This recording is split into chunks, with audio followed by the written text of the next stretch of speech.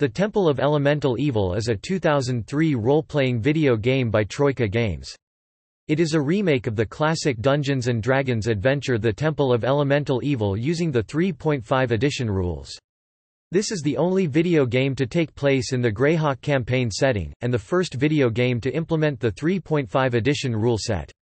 The game was published by Atari, who then held the interactive rights of the Dungeons & Dragons franchise. The Temple of Elemental Evil was released in autumn of 2003 and was criticized for stability issues and other bugs. The turn-based tactical combat, however, was generally thought to be implemented well, and is arguably the most faithful representation of the then-current tabletop role-playing game 3.5e rules in a video game. Gameplay. The game focuses on a party of up to 5 player-controlled characters. These characters can be created by the player or can be one of the pre-made characters that come with the game. All, however, must be within one step of a party alignment. Any player-made characters are created in a 13-step process. There is, however, an option to let the game deal with most aspects of character creation for the player. At any time, the party can have up to 3 NPC followers, and all player characters can have a familiar and/or animal companion as allowed by class. All characters have a screen that shows information pertaining to them. 5 tabs, inventory, skills, feats, spells, and abilities, allow the player to manage equipment, change spell configurations, and compare character attributes. This screen also appears when the party is bartering with an NPC or looting a body, but clicking out of the inventory tab will eject the player from the interaction. Additionally, small portraits of the characters appear on the bottom of the screen, along with a small red bar showing remaining health and icons depicting any status conditions, such as level drain, blessings, or paralysis. The characters are controlled via radial menus. After selecting a character, the player right-clicks to open a circular menu. From there, hovering over wedges brings out more options, such as specific spells, actions, or inventory items.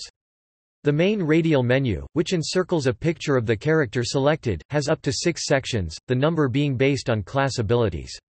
Specific actions are color-coded based on the type of action they are.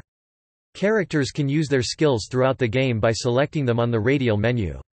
If a player wanted to pick another character's pocket, he or she would select a character with the sleight of hand skill, left-click on the skill from the radial menu, and left-click on the victim. Dialogue skills, such as Intimidate and Gather Information, appear as options in dialogue with an icon denoting the skill being used. Skills are increased every level at a rate derived from the character's class and intelligence. Combat is turn-based, with characters going individually based on their initiative. Each character can make 5 types of actions: free, no, full round, move, and standard. Characters can take a move action and a standard action each turn. Full round actions count as a use of both actions. Free actions take a negligible amount of time to perform, so they count as neither actions. No actions also count for neither actions, but they require special circumstances in order to be performed. Characters can choose special attacks to perform or spells to cast, and they can also choose to attack or cast in specific ways. Defensive casting and fighting, dealing non-lethal damage, tripping an opponent, and coup de graces are examples of particular actions in combat. Characters have a set yet semi-random number of hit points based on their level, class, and constitution score. Upon being reduced to 0 hit points, a character is staggered, and a full round action will cost him or her 1 hit point. A creature with hit points between -1 and -9 is unconscious, and loses 1 hit point a round. The character has a 10% chance of stabilizing, which will stop the loss of hit points but will keep the character unconscious. Other characters can stop this loss of life through a successful heal check. If a character or creature reaches -10 hit points, it dies. Although most of the main rules from 3.5 edition of Dungeons & Dragons are implemented, there are several exceptions. Some of them, such as applying a bonus to AC from the dodge feat, are simplified to streamline play. Others, such as not letting prone characters attack, are implemented to reduce the number of required animations. The structure of the engine is also utilized, allowing encumbered characters to move at 3/4 their maximum rate, even if the resulting speed is not a whole number.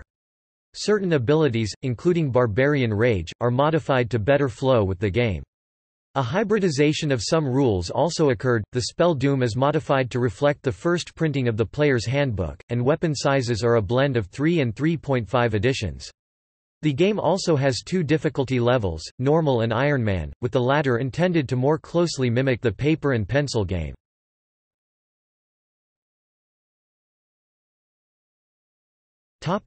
Plot. 13 years before the start of the game, Hamlet was a peaceful town. Due to low taxes and safe roads, the area became prosperous, and the village flourished. This prosperity drew the attention of evil forces, who began slowly trickling into the area. It is not known where these forces came from, but the divers of Nyrdyv and the inhabitants of the forestlands of the Wild Coast were the chief suspects. As the presence of bandits, kobolds, and goblins increased, a local militia led by Waldgraf of Ostwerk was raised to defend Hamlet. This only served to check the evil forces, however. 6 miles from Hamlet, a group of hovels formed a center for the evil activity. The locals ignored this threat since it was in the marshes, and Nulb began growing. A small chapel built to an evil god grew into a stone structure as the evil forces pillaged and robbed the lands around Hamlet. For 3 years the Temple of Elemental Evil served as a center for the swarms of vile creatures who plagued Hamlet. As the evil grew in power, the land around the temple suffered from pestilence, famine, and a lack of commerce. The leaders of the temple grew too power-hungry, and they were defeated in the Battle of Emridy Meadows after challenging the kingdoms of the north. The evil forces were slaughtered, and their mighty temple was destroyed and sealed with magic and blessings. In the years that followed, Hamlet became a destination for adventurers, who brought wealth to the city and returned the area to its peaceful origins. Eventually, adventurers stopped coming, and the village went back to life as usual. A year before the start of the game, however, bandits once again began trickling into the region, and the villagers appealed to the Lord the Viscount of Verbobonk for aid. He responded by providing funds for Byrne and Rufus, 2 well-known adventurers from the area, to build a keep just outside Hamlet.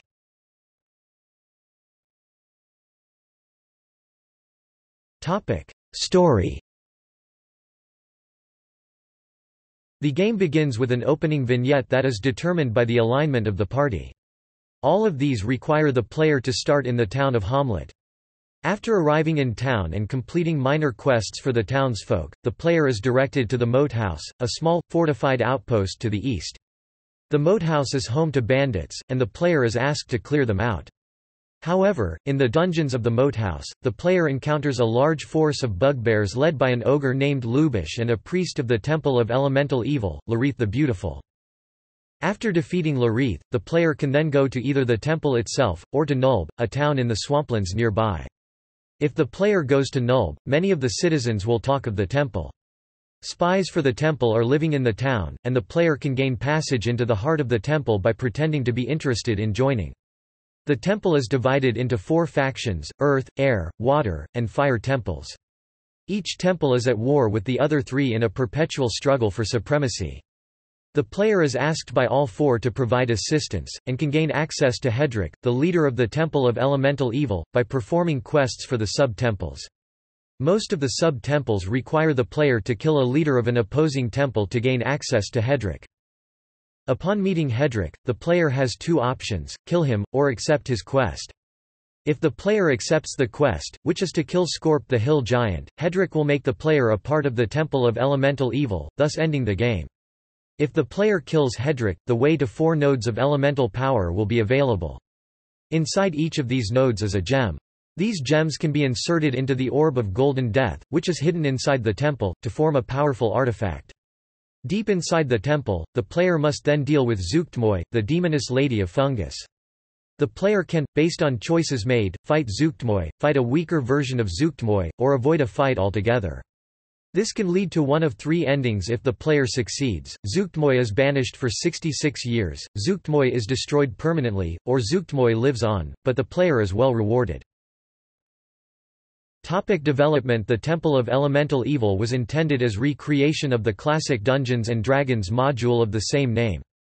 The publisher was Atari, who then held the interactive rights to the Dungeons & Dragons franchise. Its developer was Troika Games, who began the project on February 1, 2002 with a development team of 14 people. The game was first announced on January 9, 2003 under the title Greyhawk, The Temple of Elemental Evil.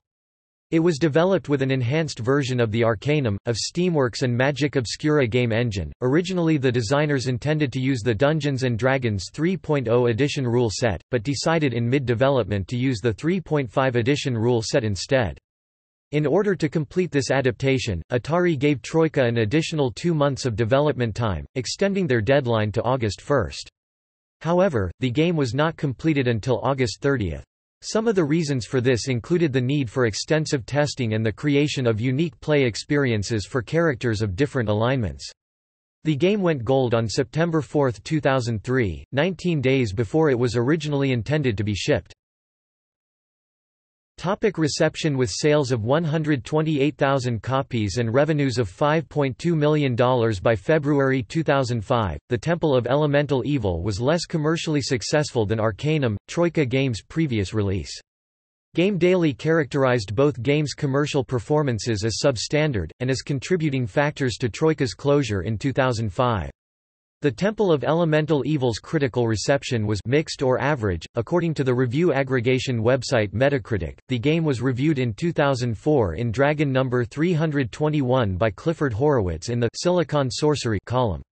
Horowitz comments, "The Temple of Elemental Evil computer game is about as classic Dungeons & Dragons as you can get." PC Gamers Deslock called it a game by D&D fans and for D&D fans, and it provides all RPG fans with the opportunity to experience one of the genre's classic adventures. GameSpot's Greg Kasavin echoed those sentiments. It gave the game a 7.9 out of 10, calling the game one of the most authentic PC Dungeons & Dragons experiences of the past few years. Jamie Madigan of GameSpy gave the game 4 out of 5 stars, but he made note of a lack of multiplayer options.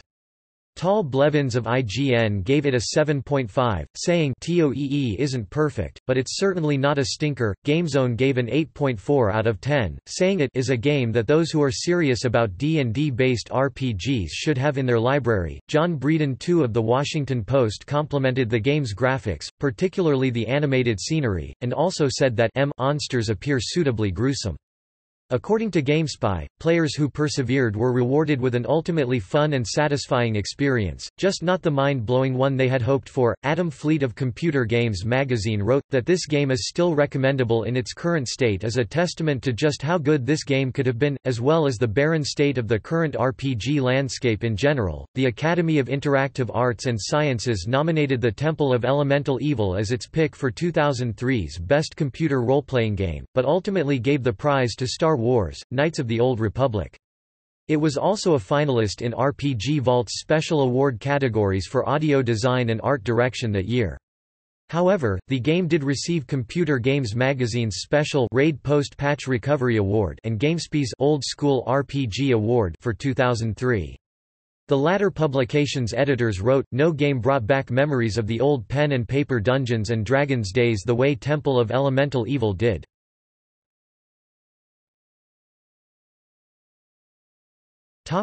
Controversy. Upon its release, The Temple of Elemental Evil created a small stir due to the availability of the option for a male character to enter a same-sex marriage. In the town of Nulb, a pirate named Bertram begins flirting with male characters in the party and offers a lifetime of love and happiness in exchange for his freedom. This relationship was noted as another example of video games pushing the boundaries by The Guardian. Game developers and publishers generally did not object to the inclusion of a homosexual story option. Criticism of the relationship came primarily from gamers who felt that gay characters should not be included in video games. Industry observer Matthew D. Barton commented on the irony of so-called geeky gamers, subject to stereotyping themselves, stereotyping gays in their opposition. Producer Tom Decker defended the move, saying in an interview with RPG Vault, "I particularly felt strongly that since we had several heterosexual marriages available in Hamlet, we should include at least one homosexual encounter in the game and not to make it a stereotyped, over-the-top situation, but on par with the other relationships available in the game." Bertram was named number 6 on GayGamer.net's top 20 gayest video game characters.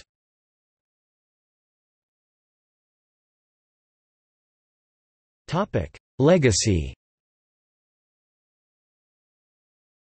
As the release version of the game had many bugs, Troika released 3 patches which addressed some of the problems.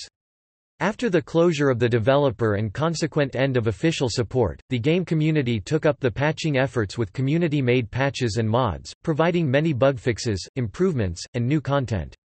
More recently, another improvement released in 2015, is a recreated game engine called Temple Plus, similar in functionality to OpenMW for Morrowind and built using Python, in allowing for increased flexibility and avoidance of legacy coding limitations and issues. The game was re-released by GOG.com, a digital distributor, on October 13, 2010. Ian Williams of Paste rated the game number 6 on his list of the 10 greatest Dungeons & Dragons video games in 2015.